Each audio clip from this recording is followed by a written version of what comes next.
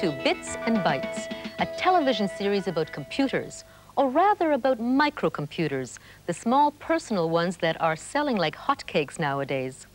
I'm Luba Goy, and I'm going to be the presenter of the information about computers that's been prepared for us by the experts.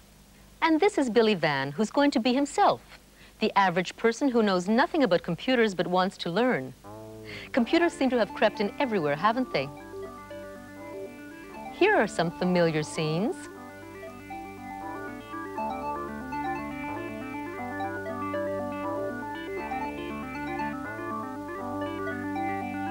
You can't get away from them. And how many of us really know how they work? Well, the best way to find out is just go up to the first little computer you see and switch it on. Okay. Huh. I'll warn you now, I'm not very good at math. Well, who says computers have anything to do with math? Yeah, but to compute means to do math, doesn't it? I mean, if it has nothing to do with math, why do we call them computers? Because the first people to use them happen to be mathematicians, but you can use them for anything you like. It's just that we're stuck with the name computer. Oh, okay. Well, I guess I better turn it on.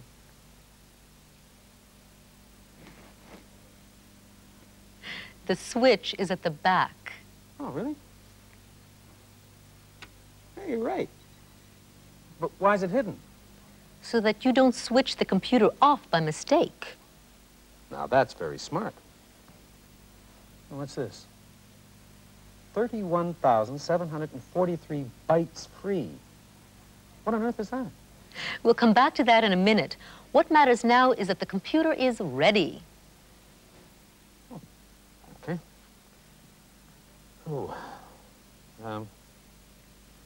When does it start? Is something wrong with this? Hey, do something. Come on. I'm afraid computers don't do anything on their own. You have to tell them precisely what to do step by step. You have to program them. Oh, wait a minute. I don't know how to program. You don't have to do the programming yourself. Beside you is a ready-made program you can feed into the computer. Oh, this is just an ordinary audio cassette. Yes, it is. And you can play it on that ordinary-looking audio cassette recorder that's already plugged into the computer. Oh, okay.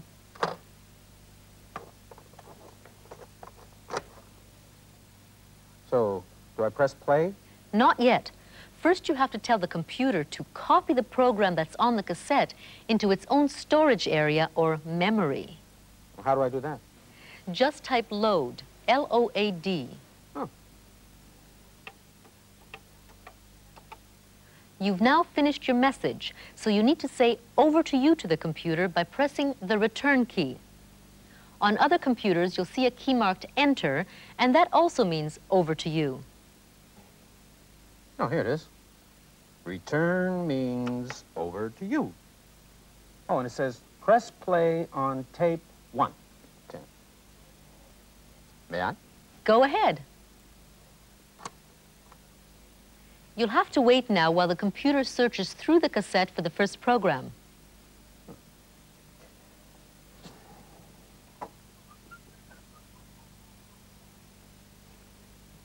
I thought these things were supposed to be fast. They are fast. It's the cassette that's slow. The poor old computer can only go through a cassette at normal playing speed. Finally. What it's doing now is loading or copying the word game program into its memory. Now the program is loaded, but nothing's going to happen until you tell the computer to start obeying the instructions in that program.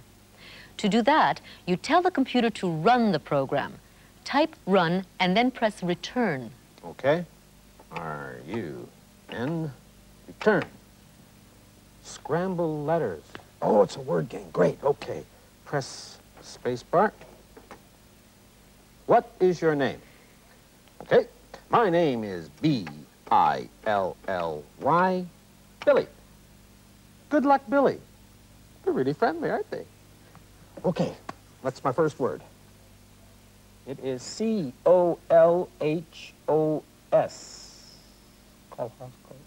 School. School.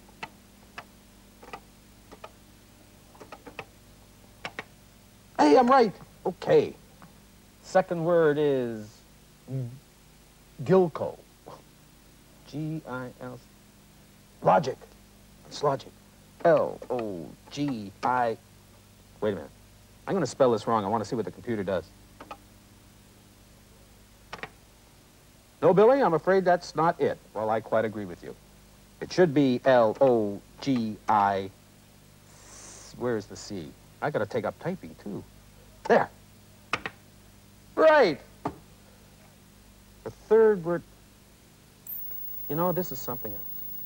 I can't believe that all this information, words and letters, can be contained in an ordinary audio cassette. Let me show you something. Take the cassette out of the recorder and listen to it on the regular cassette machine that's beside it.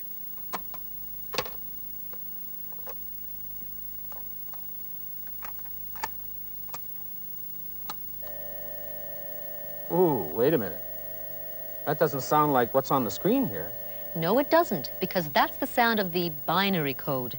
And what's the binary code? Let's have a look. If you lift the lid of a computer, you will see a circuit board into which a number of little boxes have been plugged.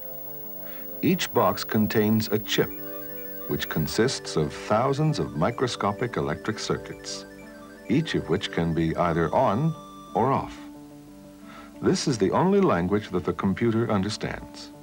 Is one of my circuits on or off?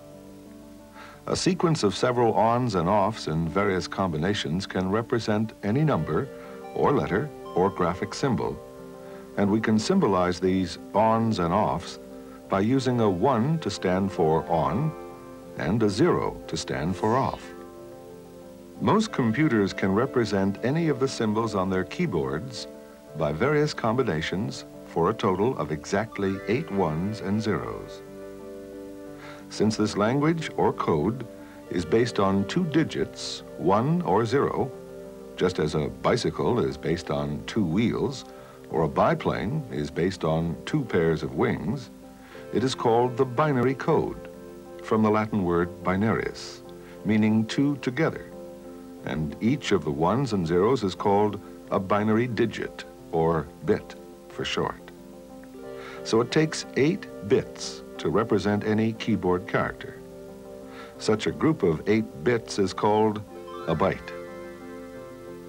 1 byte is the equivalent of 1 character. This computer can store or remember roughly 32,000 bytes. That means you can feed a program into it that uses up to 32,000 characters, letters, numbers, or graphic symbols. Just as a kilometer is 1,000 meters and a kilogram is 1,000 grams, so is a kilobyte roughly 1,000 bytes.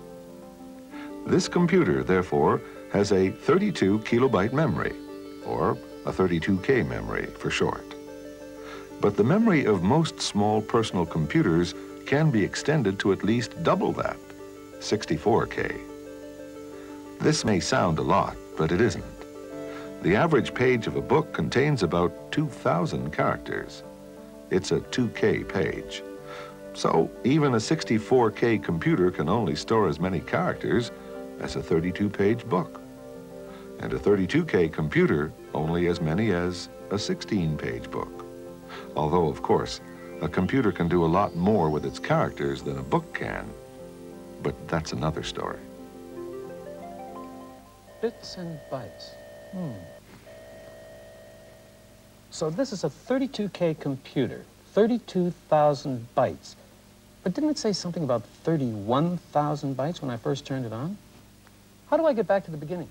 The easiest way is to just switch the computer off, then on, but There. You see? 31,743 bytes free. But why doesn't it say 32,000 bytes free? because the computer has to keep some in reserve for various operating functions. Well, no, it doesn't matter. I've lost my place in the word game program now. I'm sorry, but you've done more than lose your place. When you turn the computer off, you make the entire program disappear from its memory. Now you know why the on-off switch is hidden out of the way. I sure do. Okay, well, how do I get back to where I was? You have to go through the whole loading process all over again. Rewind the cassette, type load, then hit return. Then press play on the cassette recorder, then you type run and hit return. Oh, isn't there a quicker way? Yes, there is. There's an Apple computer right beside you that's already hooked up to a device for getting at ready-made programs very quickly. It's called a disk drive. Oh, all right. Switch is in the back, I suppose? That's where it is. There's nothing on the screen. No, the Apple uses an ordinary TV set, and you have to turn the screen on separately.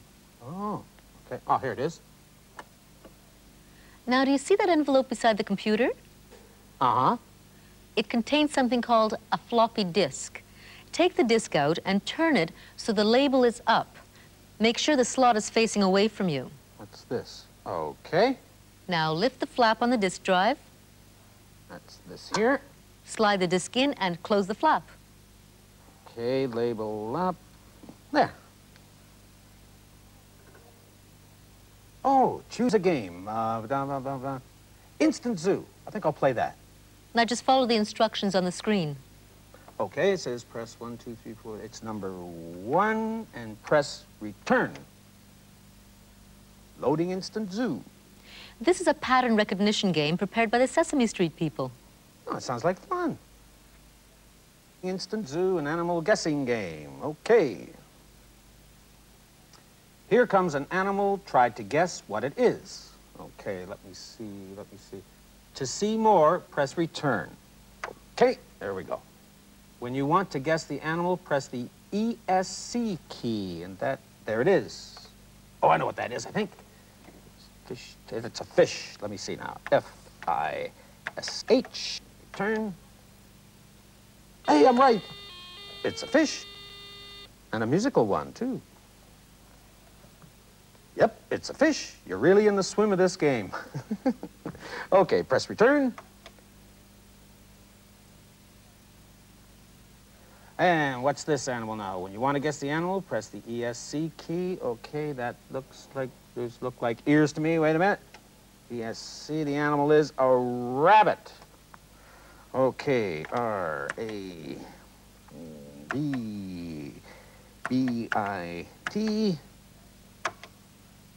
Hey, I'm right, it is a rabbit. Ah, well, what else is there to see? How can I choose another program?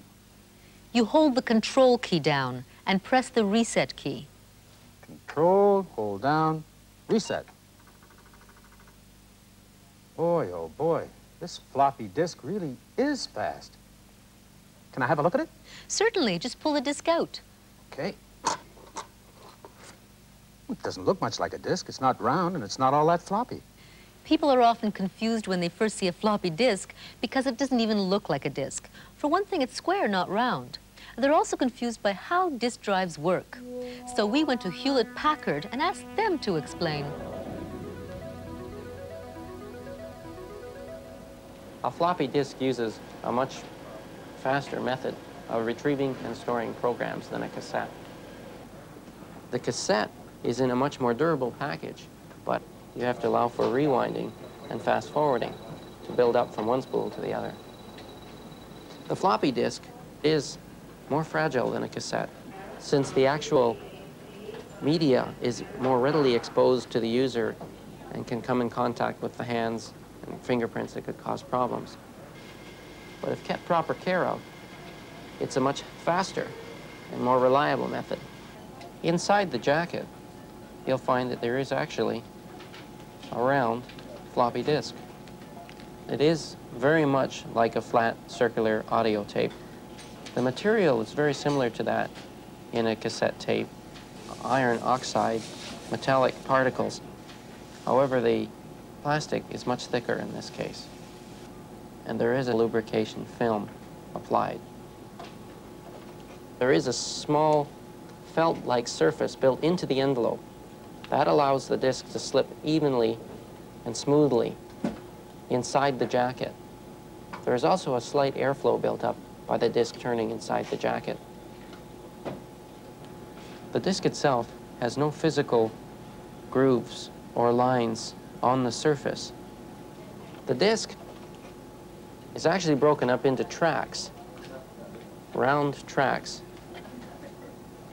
The head steps in to each of those tracks and reads the information on them. The computer sets up a directory on the outermost track of the disk. The directory tells the computer exactly where on the disk a program would lie.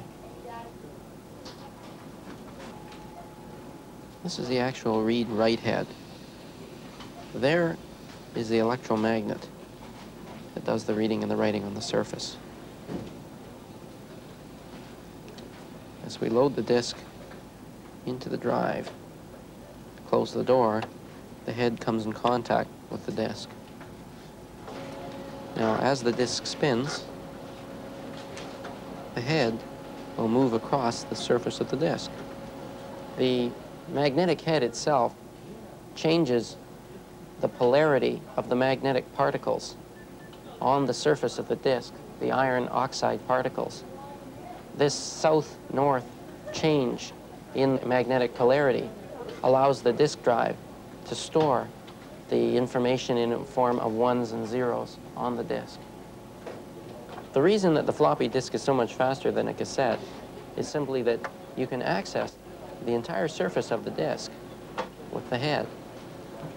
At this point, we have all the advantages of a record. We can start at the beginning, and we can go directly to the end if we like. The floppy disk is just the smallest in a whole family of disks. This floppy disk is a 5 1/4 inch floppy. We also have the 8-inch floppy. The 5 1/4 inch floppy we'll see mostly in home computers and very, very small business computers. The 8-inch floppy disk is much faster and holds many times more data than the 5 1/4 inch floppy. The 8-inch floppy still is restricted to business computer applications. As far as hard disks go,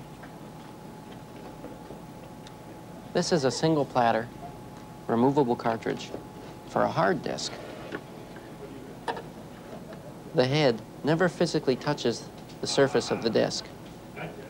It's suspended by a very, very thin film of air. This disk can retrieve and access information at an incredible rate. A more advanced form of the hard disk is a multi-layer disk. In this particular disk pack, we have 5 platters that can be recorded and played back on each side of the disk, giving us 10 total surfaces to read and write on. This large 5-layer disk pack has the capacity to hold as much information as almost 500 of these floppy disks. Okay, so now I know how to load a ready-made program into a computer by means of disk or a cassette. Is it the same for all these computers? Yes, it is, with a few very minor variations. These are some of the most popular personal computers. You started off with a PET. Then you tried an Apple. This one is the Radio Shack. This, the Atari. Behind you is the IBM personal computer. And over there is the Texas Instruments computer.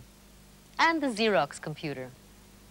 They all accept programs on either cassette or disc. And they all look like typewriters plugged into a TV set. Yes, they all have a keyboard and a screen. Sometimes the keyboard has a built-in TV set, but usually you plug it into a separate TV. And computers are getting smaller all the time. This isn't a calculator, it's a computer, the Radio Shack pocket computer with a tiny built-in screen. And this one here is the Sinclair.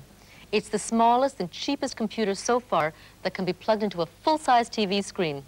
It comes with a 1K of memory, but can be expanded to 16K. These are real computers, and just like the bigger ones, they're all based on the binary code. You know, when I think about it, bits and bytes and the binary code and K and all of that stuff, it really wasn't all that hard. But come on, own up. When does the heavy math start? If you want math, you can get math. But computers don't necessarily have to be involved with mathematics. You can use them for anything you like. I don't know. There's something pretty involved going on in there. It's almost as if it had a mind of its own, you know? What's really going on? This is where we come down to the essence of the computer. If we could distill this mysterious substance, what would we see?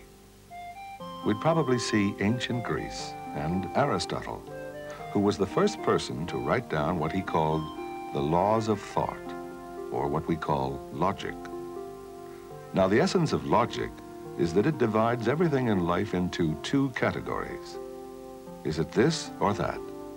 Heads or tails? Good or bad? Black or white? It must be one or the other. There are no shades of gray in logic. True or false? Yes or no? On or off?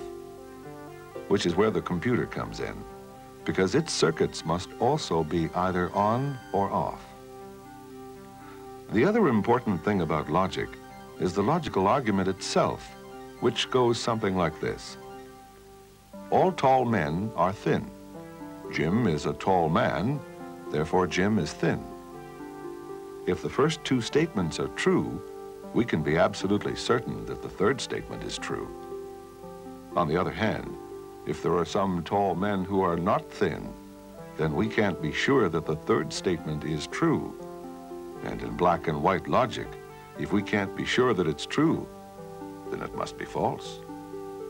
Which is where the computer comes in again, because this is precisely the sort of argument that an electrical circuit likes to deal with. If we imagine one of these circuits as being like this, with a power source, a battery, two switches, and a light bulb, then we can see that the electric current from the battery can only reach the light bulb and make it light up when both switches are on.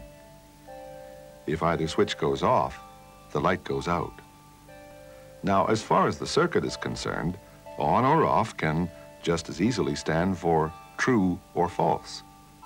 So if the first switch is statement 1 in our logical argument, and the second switch is statement 2, and the light bulb is statement 3, then only when both of the first two statements are true can the third statement also be true.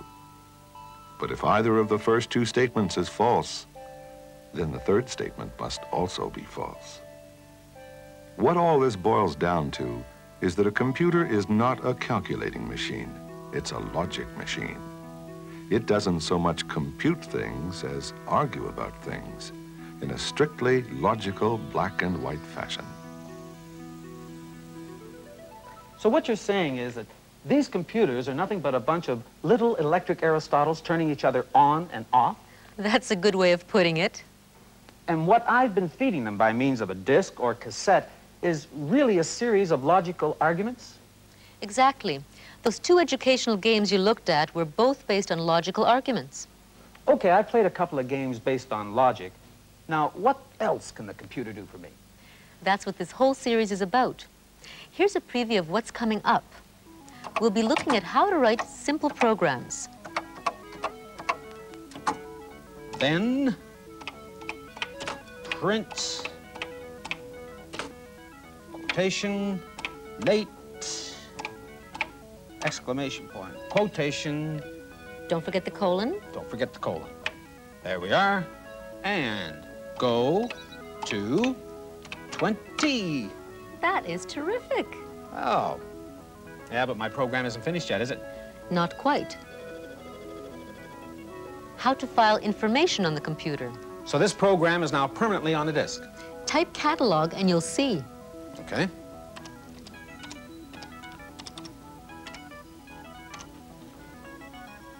Ah, hey, that's terrific. You know, I could save all sorts of things on a disk. How to get computers to communicate with each other.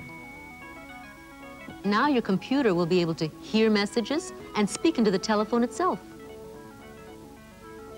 And this is all coming from Willowdale, Ontario? How computer languages work. In the early days of computing, there was a language barrier between computers and humans because you had to use machine language if you wanted to talk to the computer, either in binary code or its exact English equivalent. This was very slow and laborious. We'll also investigate computer graphics.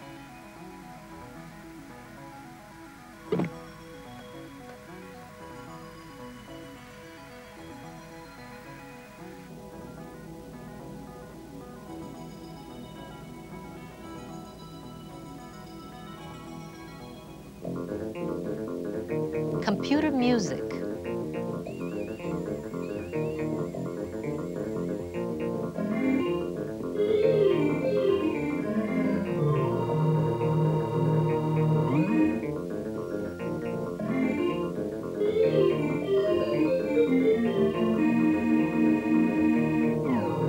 Word processing. If I'm doing one thing such as text editing and I realize, oh, I really can't finish this document because I forgot some information, I simply want to move to a different window on the screen, search for what I want, copy it, and paste it into the original document that I was working in. And video discs. And videotex systems. In the program that comes immediately after this one, we'll look at some everyday applications of the computer. How it can help you work out your finances. Y, enter. Oh. Now press the space bar for each succeeding year.